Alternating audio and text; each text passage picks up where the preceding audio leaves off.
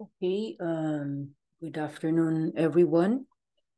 This is Dr. Suzette H. Solis, and I will be discussing to you the head and neck section.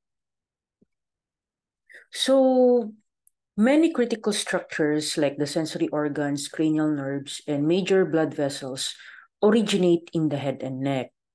So, it is very important to us to be able to study on this part and integrate it in our history and PE. So the common health history in concerning head and neck, we have our common or concerning symptoms such as headache, change in vision, blurred vision, loss of vision, floaters, flashing lights, eye pain, redness or tearing, double vision or diplopia, hearing loss, earache, ringing in the ears, tinnitus, dizziness and vertigo, nosebleed or epistaxis, sore throat, hoarseness, swollen glands, and goiter. So the head health history. Headache is one of the most common symptoms in clinical practice with a lifetime prevalence of 30% in the general population. Among types of headaches, tension headache predominates, affecting half of all individuals during their lifetime.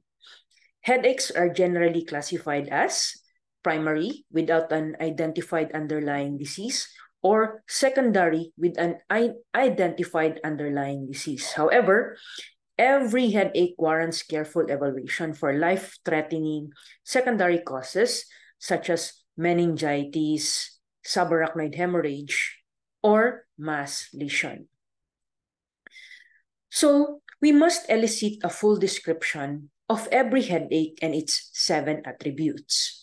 Is it unilateral or bilateral, severe with sudden onset like a thunderclap, steady or throbbing, continuous or intermittent? Is there an aura? Is the headache typical or is there something different? And look for important signs or red flags that warn of headaches needing prompt consideration. Headache warning signs for immediate investigation include progressively frequent or severe over a 3-month period, sudden onset like a thunderclap or the worst headache of my life, new onset after age 50 years, aggravated or relieved by change in position, precipitated by Valsalva maneuver, associated symptoms of fever, night sweats, or weight loss, presence of cancer, HIV, infection, or pregnancy, change in pattern from past headaches, lack of similar headache in the past, recent head trauma, and associated papilledema, neck stiffness, or focal neurologic deficits. So our techniques of examination includes starting in the hair. Note its quantity, distribution, texture, and any pattern of floss. You may see loose flakes of dandruff. The scalp, part the hair in several places and look for scaliness, lumps, nevi, or other lesions. The skull, observe the general size and contour of the skull. Note any deformities, depressions, lumps, or tenderness. Learn to recognize the irregularities in normal skull, such as those near the suture lines between the parietal and occipital bones. You have to review your anatomy from your first-year subject. So the face, note the patient's facial expression and contours, observe for asymmetry, involuntary movements, edema, and masses. The skin, observe the skin on the face and head, noting its color, pigmentation, texture, thickness, hair distribution, and any lesions.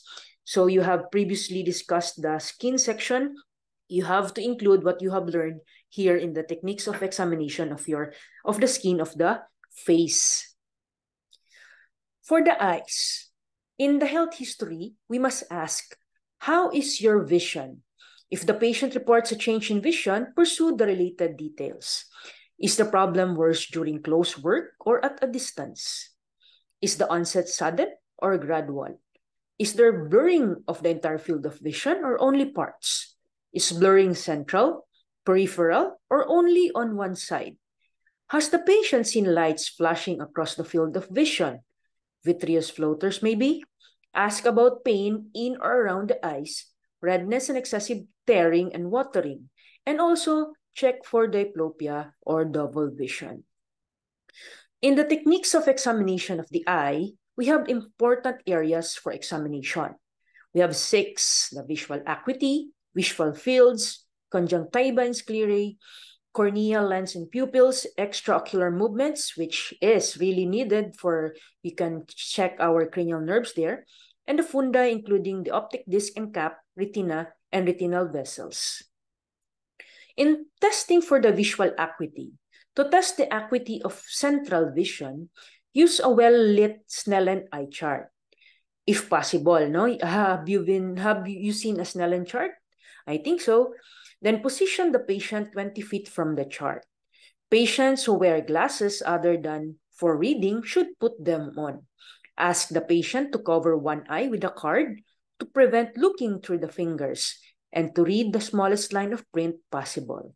Coaxing to attempt the lex line may improve performance. A patient who cannot read the largest letter should be positioned closer to the chart. Note the intervening distance. Identify the smallest line of print where the patient can identify more than half the letters. Record the visual acuity designated at the side of this line, along with use of glasses, if any. Visual acuity is expressed as 2 numbers. Example, 20/30. The first indicates the distance of the patient from the chart, and the second, the distance at which a normal eye can read the line of letters. So the normal is a 20/20 vision. Testing near with a handheld card can help identify the need for reading glasses or bifocals in patients older than 45 years. You can also use this card to test visual acuity at the bedside. So for us, in physical diagnosis, merong benta niyan, yung 14, yung card lang na we can use with a distance of 14 inches from the patient's eye. That is what we are doing before when we were still students. So this card simulates a Snellen chart. So visual fields by confrontation, it is a valuable screening technique for detection of lesions in the anterior and posterior visual pathway. So we have the static finger wiggle test. As you can see in the picture, position yourself about an arm's length away from the patient. Close one eye and have the patient cover the opposite eye while staring at your open eye. So for example, when the patient covers the left eye to test the visual field of the patient's right eye, you should cover your right eye to mimic the patient's field of view. Place your hands about 2 feet apart out of the patient's view, roughly lateral to the patient's ears. Using the kinetic red target test, facing the patient, move a 5 mm red top pin inward from beyond the boundary of each quadrant along a line bisecting the horizontal and vertical meridians. Ask the patient when the pin first appears to be red. Position and alignment of the eyes. Stand in front of the patient and survey the eyes for position and alignment. If one or both eyes seem to protrude, assess them from above. Eyebrows, inspect the eyebrows, noting for their fullness, hair distribution, and any scaliness of the underlying skin. For the eyelids, note the position of the lids in relation to the eyeballs. Inspect for the following: width of the palpebral fissures, edema of the lids, color of the lids, lesions, condition and directions of the eyelashes, adequacy of eyelid closure, and look for this especially when the eyes are usually prominent, when there is facial paralysis or when the patient is unconscious. And check for the lacrimal apparatus. Briefly inspect the regions of the lacrimal gland and lacrimal sac for swelling. Checking for the conjunctiva and the sclera. Ask the patient to look up as you depress both lower lids with your thumbs, exposing the sclera and conjunctiva. Inspect the sclera and palpebral conjunctiva for color. Note the vascular pattern against the white scleral background. Look for any nodules or swelling.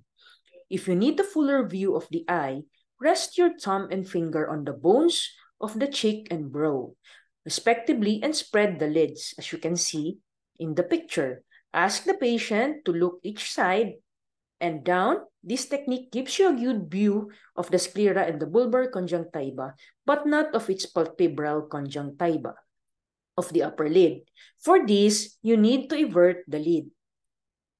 Now, checking for the cornea and lens. With oblique lighting, inspect the cornea of each eye for opacities. Note any opacities in the lens that may be visible through the pupil. For the iris, the marking should be clearly defined. With your light shining directly from the temporal side, look for a crescentic shadow on the medial side of the iris. Because the iris is normally fairly flat and forms a relatively open angle with cornea, this lighting casts no shadow. So if there is shadow, then there is an anomaly or a disease. For the pupils, in a dim light, inspect the size and shape and symmetry of both pupils.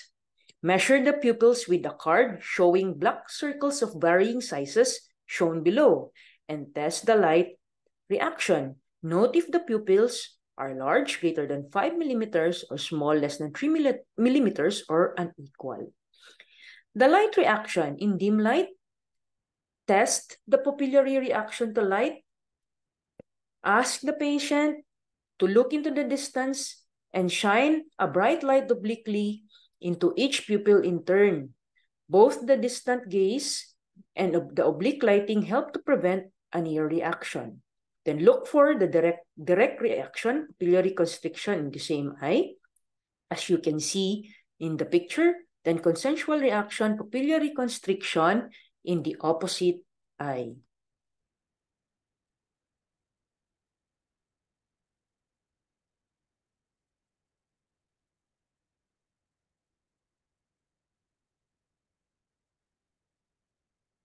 Sorry for the technical difficulty. Now we check for the near reaction. If the reaction to light is impaired or questionable, test the near reaction in both dim and normal light. Testing one eye at a time makes it easier to concentrate on pupillary responses without the distraction of the extraocular movements. Hold your finger or pencil about 10 centimeters from the patient's eye. Ask the patient to look alternately at it into the distance directly behind it. Watch the pupillary constriction with near effort and convergence of the eyes. The third component of the near reaction, accommodation of the lens that brings the near object into focus, is not visible. For the extraocular muscles, standing about 2 feet directly in front of the patient, shine a light into the patient's eyes and ask the patient to look at it. Inspect the light reflection in the corneas. They should be visible slightly nasal to the center of the pupils. To test for the 6 extraocular movements, ask the patient to follow your finger or pencil as you sweep through the 6 cardinal directions of gaze. Making a wide H in the air, lead the patient's gaze. Number 1, to the patient's extreme right, followed by to the right and upward, and down on the right, then without pausing in the middle to the extreme left, to the left and upward, and down on the left. Pause during upward and lateral gaze to detect nystagmus. These are the steps in using ophthalmoscope. First, darken the room, switch on the ophthalmoscope light, and turn the lens disc until you see the large round beam of white light.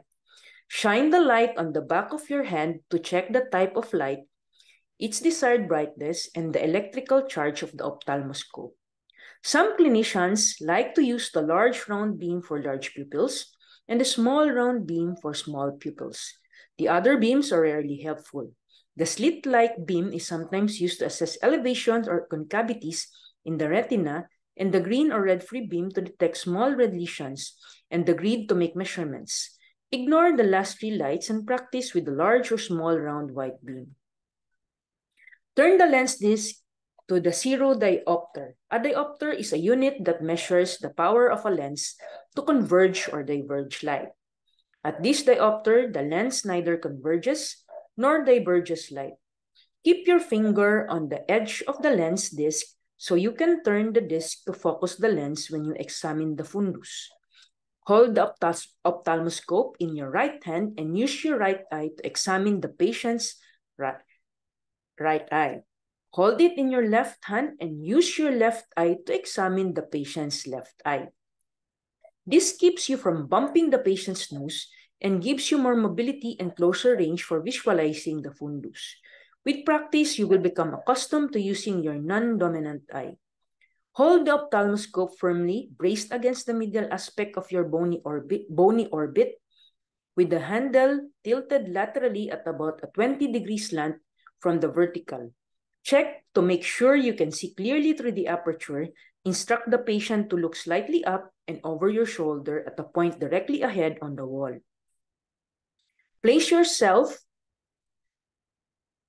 about 15 inches away from the patient at an angle 15-degree lateral to the patient's line of vision. Shine the light beam on the pupil and look for the orange glow in the pupil, the red reflex. Note any opacities interrupting the red reflex. Now place the thumb of your other hand across the patient's eyebrow, which steadies your examining hand, keeping the light beam focused on the red reflex. Move in with the ophthalmoscope on the 15-degree angle toward the pupil until you are very close to it, almost touching the patient's eyelashes and thumb of your other hand. Now we go on to the ears. The techniques and examination. The auricle. Inspect the auricle and the surrounding tissue for deformities, lumps, or skin lesions. If ear pain, discharge, or inflammation is present, move the auricle up and down, press the tragus, and press firmly just behind the ear. So in checking for the ear canal and drums, straighten the ear canal to insert the otoscope. That is why it is very important for you to have an otoscope. Brace your hand and gently insert the speculum. Insert the speculum at a slight downward angle to be able to view the structures inside. Inspect the ear canal, noting any discharge, foreign bodies, redness of the skin, or swelling. Cerumen, which varies in color and consistency from yellow and flaky to brown and sticky or even to dark and hard, may wholly or partly obscure your view. In my experience, as a student and as I had rotated in my ENT during my family medicine residency training, it was weird to really see cerumen. Ang description ko pa before is, bakit may parang crayola sa loob ng ear? So they can really vary in color. Inspect the eardrum, noting its color and contour. The cone of light, usually easy to see, helps to orient you. Identify the handle of the malleus, noting its position, and inspect the short process of the malleus. Gently move the speculum so that you can see as much as of the drum as possible, including the pars flaccida, superiorly, and the margins of the pars tensa. Look for any perforations. The anterior and inferior margins of the drum may be obscured by curving the wall of the ear canal. Testing for the auditory acuity using whispered voice test. So to begin screening, ask the patient, do you feel you have a hearing loss or difficulty hearing? If the patient reports hearing loss, proceed to the whispered voice test. The whispered voice test is a reliable screening test for hearing loss if the examiner uses a standard method of testing and exhales before whispering. So in performing the whisper test, check the patient's response to your whispered voice one ear at a time. Mask the hearing in the other ear by having the patient place a finger on the ear canal and gently move it rapidly up and down. Stand to the side of the patient at a consistent distance best for you, about 1 to 2 feet away from the ear being tested, and out of the vision of the patient's line of vision. Whisper a combination of 3 letters and numbers very softly and ask the patient to repeat the words heard. So normal findings, the patient should hear softly whispered words in each ear at that distance of about 1 to 2 feet, responding correctly more than 50% of the time. Then testing for conductive versus neurosensory hearing loss using the tuning fork test. For patients failing with the whispered voice test, the Weber and Rhine fork test may help determine if the hearing loss is conductive or sensorineural in origin. To conduct this test, make sure the room is quiet and use a tuning fork of 512 Hz. These frequencies fall within the range of a conversational speech, namely 500 to 3000 Hz and between 45 and 60 decibels. Set the fork into light vibration by briskly stroking it between the thumb and index finger or by tapping it on your forearm just in front of your elbow. Test for lateralization or Weber test. Place the base of the lightly vibrating tuning fork firmly on top of the patient's head or on the mid-forehead. Ask where the patient hears the sound, on one side or both sides. Normally, the vibration is heard in the midline or equally in both ears. If nothing is heard, try again pressing the fork more firmly on the head. Restrict this test to patients with unilateral hearing loss, since patients with normal hearing may lateralize and patients with bilateral conductive or sensorineural deficits will not lateralize. Now, comparing your air conduction and bone conduction, Rhine test, place the base of a lightly vibrating tuning fork on the mastoid bone behind the ear and level with the canal. So when the patient can no longer hear the sound, quickly place the fork close to the ear canal and ask if the patient hears a vibration. Here, the U of the fork should face forward, which maximizes sound transmission for the patient. Normally, the sound is heard longer through air than through the bone. In conductive hearing loss, sound is heard through bone as long as or longer than it is through air. In sensorineural hearing loss, sound is heard longer through air than bone. Techniques of examination in inspecting the anterior and inferior surfaces of the nose. Now, gentle pressure on the tip of the nose with your thumb usually widens the nostrils. Use a pen light or otoscope light to obtain a partial view of each nasal vestibule. If the nasal vestibule tip is tender, be gentle and manipulate the nose as little as possible. Note any asymmetry or deformity of the nose. Test for nasal obstruction if indicated by pressing on each ala nasi in turn and asking the patient to breathe in. Inspect the inside of the nares with an otoscope and the largest available ear speculum. Tilt the patient's head back a bit and insert the speculum gently into the vestibule of each nostril, avoiding contact with the sensitive nasal septum. Hold the otoscope handle to one side to avoid patient's chin and improve your mobility. By directing the speculum posteriorly, then upward in small steps, try to see the inferior and middle turbinates, the nasal septum, and the narrow nasal passage between them. Some asymmetry of the two sides is normal.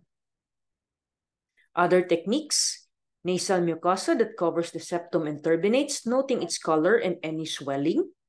Nasal septum for position and integrity. Then palpate the frontal and maxillary sinuses. So as you can see in this picture, you palpate the frontal sinuses and palpate the maxillary sinuses. For the lips, observe their color and moisture and note any lumps, ulcers, cracking, or scaliness. For the oral mucosa, look into the patient's mouth and with a good light and the help of a tongue blade, inspect the oral mucosa for color, ulcer, white patches, and nodules. For the gums and teeth, note the color of the gums, which are normally pink. Brown patches may be present, especially but not exclusively in dark-skinned individuals. Inspect the gum margins and the interdental papillae for swelling or ulceration. Inspect the teeth. Are any of them missing, discolored, misshapen, or abnormally positioned? To assess the tooth, jaw, or facial pain, palpate the teeth for looseness and the gums with your gloved thumb and index finger.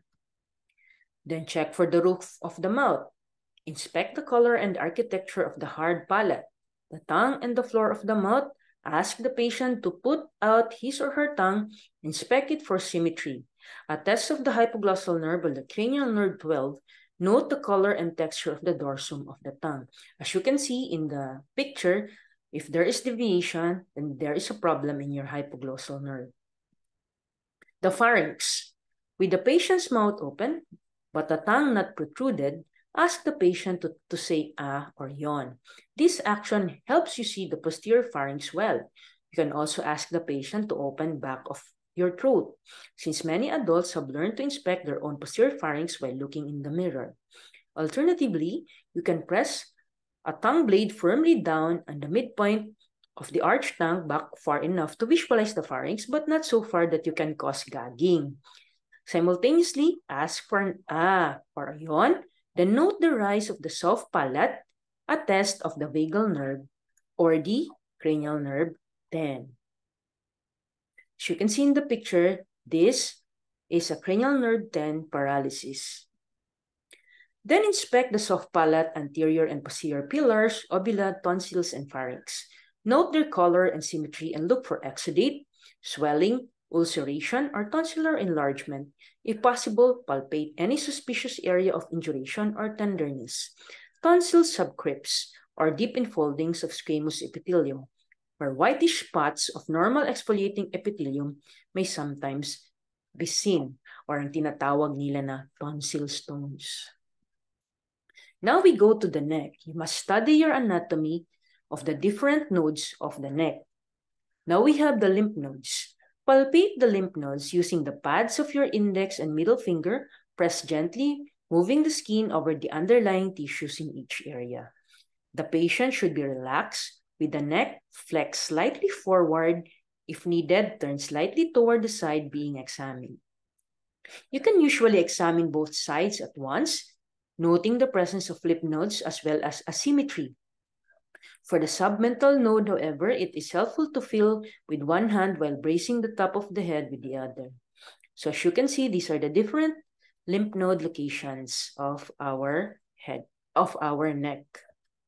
Note the lymph node sizes, shape, delimitation, discrete or matted together, mobility, consistency, and any tenderness.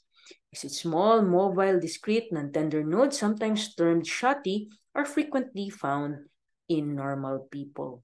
Describe enlarged nodes in 2 dimensions, the maximal length and width, for example, 1 centimeter by 2 centimeter. Also note any overlying skin changes such as erythema, induration, drainage, or breakdown. Enlarged or tender nodes, if unexplained, call for an examination of the regions they drain and careful assessment of lymph nodes in other regions to identify regional from generalized lymphadenopathy. Now we go to the trachea and the thyroid gland. To orient yourself of the neck, identify the thyroid and the cricoid cartilages and the trachea below them. Inspect the trachea for any deviation from its usual midline position. Then palpate for any deviation. Place your fingers along one side of the trachea and note the space between it and the sternocleidomastoid. Compare it with other side. The spaces should be symmetric. Auscultate breath sounds over the trachea. This allows subtle counting of the respiratory rate and establishes a point of reference when assessing upper versus lower airway causes of shortness of breath. When assessing shortness of breath, always remember to listen over the trachea for stridor, for upper airway etiologies in addition to examining the lungs. Inspect the neck for the thyroid gland.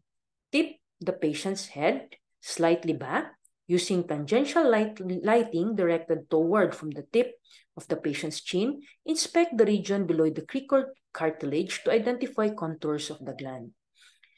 The shadowed lower border of the thyroid glands shown here is outlined by arrows. I do not have a picture. Observe the patient swallowing. Ask the patient to sip some water and to extend the neck again and swallow. Watch for upward movement of the thyroid gland, noting its contour and symmetry.